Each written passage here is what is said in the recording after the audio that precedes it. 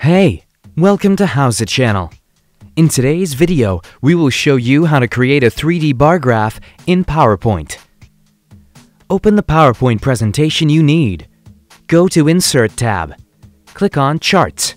Select Column from the left side menu. Select 3D clustered column. Click OK. Put in the data and close the small Excel window. Resize the bar graph. Click on the tiny arrow next to the Designs bar. Select the look you like. Click on the bars. Select Fill from the right side menu. Check Solid Fill. Click on the fill icon and choose the color. Set the transparency settings. Select the second bar. Select Fill from the right side menu. Check Solid Fill. Click on the fill icon and choose the color. Set the transparency settings. Click on the third bar. Select Fill from the right side menu. Check Solid Fill.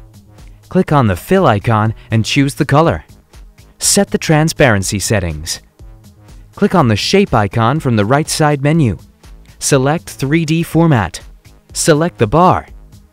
Click on the tiny arrow to choose the style for the top level. Choose the style for the bottom level. Repeat for each bar. Select bar icon from the right side menu.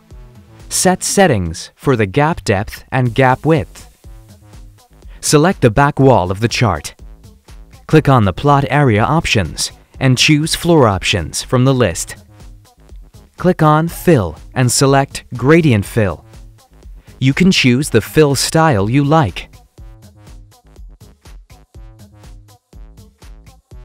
Click on the floor options and select Wall from the list.